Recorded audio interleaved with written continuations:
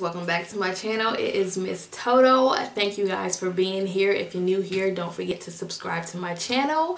Don't forget to like, comment, share, and hit the bell, of course. So today's video is going to be a story time.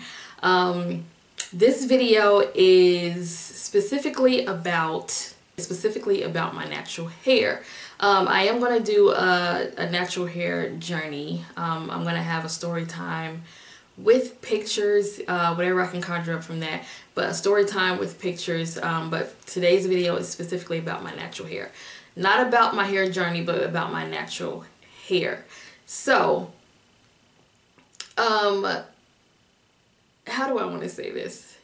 Okay, so I naturally have long, thick hair, right? So if you guys don't know and you're new to this channel, you know, my hair is, I just cut off about 1.5 inches or a couple inches. So my hair is a little bit above tailbone length.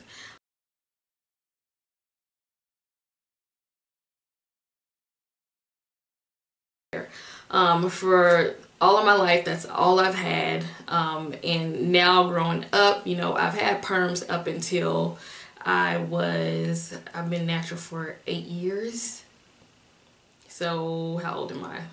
Up until about 28. I have been newly natural. So once my hair grew out, I started to wear it out more, and then I started to straighten it. And the times when I did straighten it, I would always get the question of, okay, first of all, this is a rant. This is a rant because it just bugs me. It's my pet peeve. It's my what grind my gears type of subject.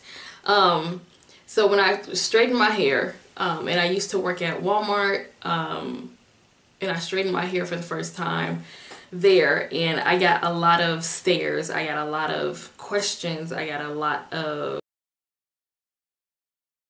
like I said, I got the questions of what am I mixed with, and I got it a lot to where it irritated me, and it made me think, like, why do we think, you know, as far as our race, because it's not coming from other races. Other races say we can't grow hair past our shoulders, but as far as, I mean, I guess that's our mentality too, because they're like, okay, what are you mixed with? Because we cannot, there's no way we can grow hair past our shoulders.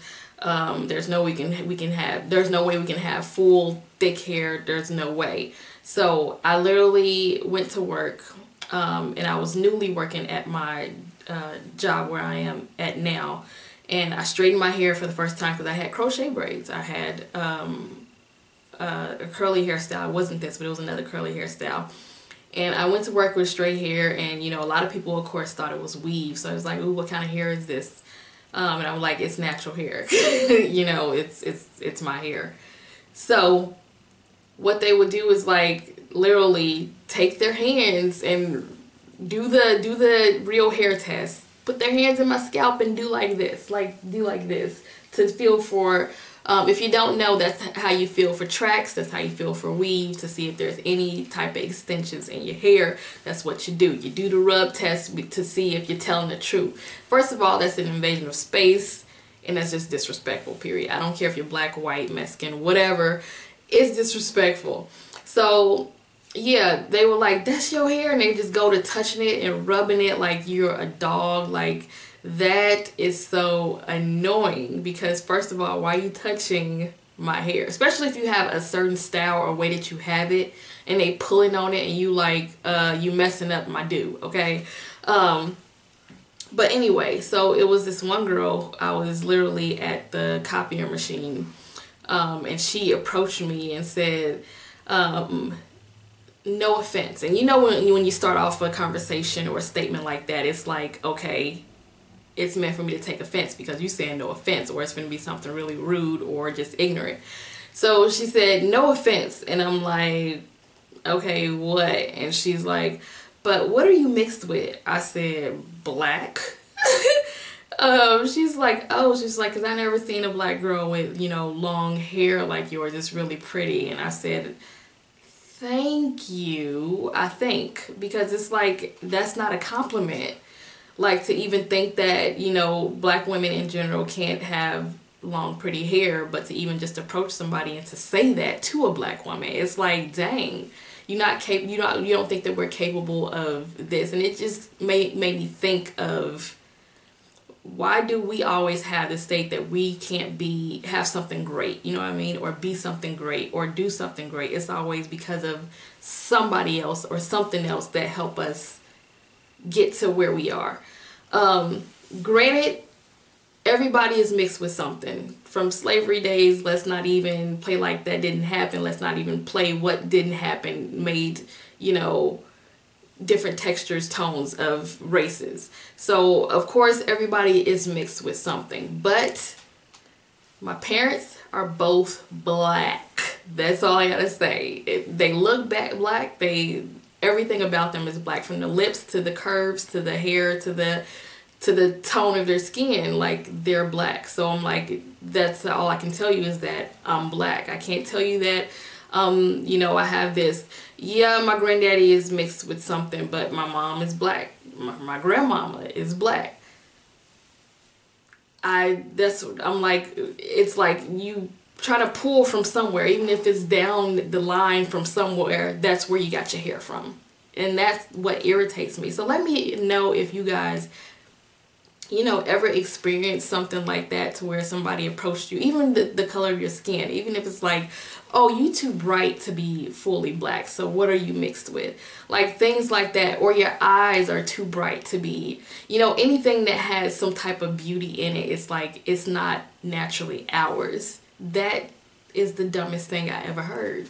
Like, just because another race or another culture have something that's beautiful and it's theirs, then we had to somehow take it from them and not have it as our own. Does that make sense? Like, it couldn't be something that was naturally formed from somebody who's black or African American or whatever. And I've had that a lot. Like, even like I said, working at Walmart, people thought I was mixed with something.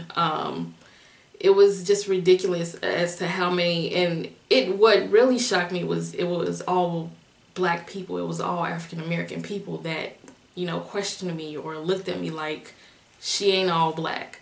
Like, any other time, like when I had my little short, you know, natural going on, it was like, oh yeah, she black. Look at the texture of her hair. My hair is still the same texture, but when I straighten it, and it's like, she mixed with something. So I don't know. That grinds my gears, irritate me, and annoys the heck out of me. So it's a rant, but it's also a story, because it's like every single time that I straighten my hair, somebody always have to, you know, somebody black, I always have to say, what are you mixed with? Or even with me, you know, after I cut off my hair and it grew back, and now that it's long, like, it still took time for my hair to grow, just as it did with anybody else who cut off their hair. But I just wanted mine to continue to grow. Some people cut theirs off when it grows, or they, you know, do something where it doesn't grow. But when it's me, it's like, oh, it's in her DNA, or oh, it's genetics, oh, it has to be something in the bloodline. But it's like, even still, you can still grow your hair. Everybody hair grows. From the root, it grows. It's dependent on how you take care of what's grown out of your head. If you don't take care of that, then it will break off. It will get damaged however you treat it. But your hair, everybody's hair naturally grows out of their scalp. You can't stop that from happening unless you have some type of hormonal imbalance or some type of disease. But if you're just an average person who has hair that grows naturally out of your scalp, and there's no type of hormonal or no type of hair disease or no type of anything like that, then your hair can grow. It just depends on, if you want it to grow, then you have to take the necessary steps for it to grow and also retain length. So that's what it's really about, retaining the length that you have, because your hair grows. But anyway, I hope this video helped somebody be like, oh yes, sis, I get it, I understand, I can relate.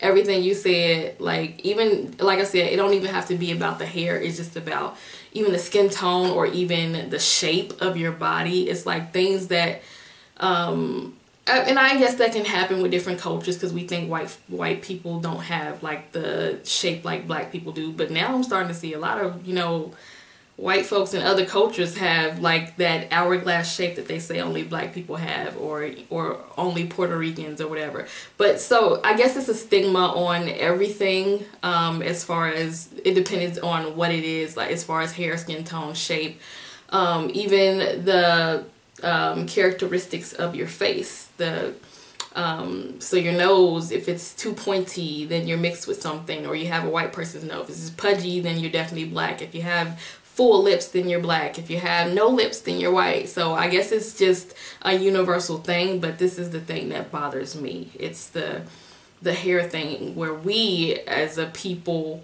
criticize our own and say what we can't have because it's too beautiful. So just any advice I would give is to just think that we are beautiful. I mean, with short hair, with what we call nappy hair, with wavy hair, with long hair, with whatever hair that we have, we are beautiful. It's our own. It doesn't matter if we are mixed or not mixed, but just don't assume that we are because we have beautiful long hair.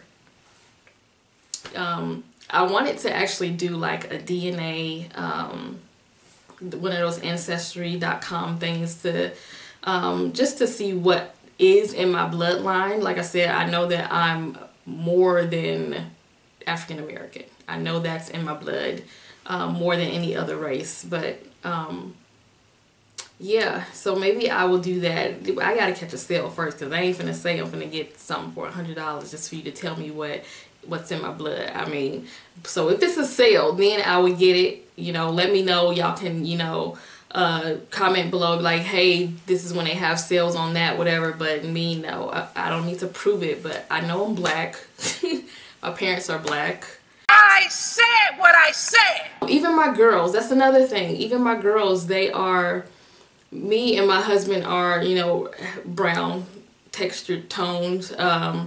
And my girls, all my girls are lighter than us. And my youngest two girls, they are light skin, fair skin, and their eyes are actually a chestnut brown, hazelish chestnut brown. So they have light eyes and they're light skin, and you know, people automatically assume, oh, they're definitely mixed, but clearly I don't have any light brown eyes, and I don't have any, but you know, I'm black. My husband's black. They look at my kids like, oh, they must be mixed with something because they have all this other beauty in them. So it just goes, the cycle never ends. But yeah, that was my rant / my story time, and I wanted to share that with you guys and to see if you guys have ever experienced anything like that as far as your skin tone, your hair, your shape, even your culture,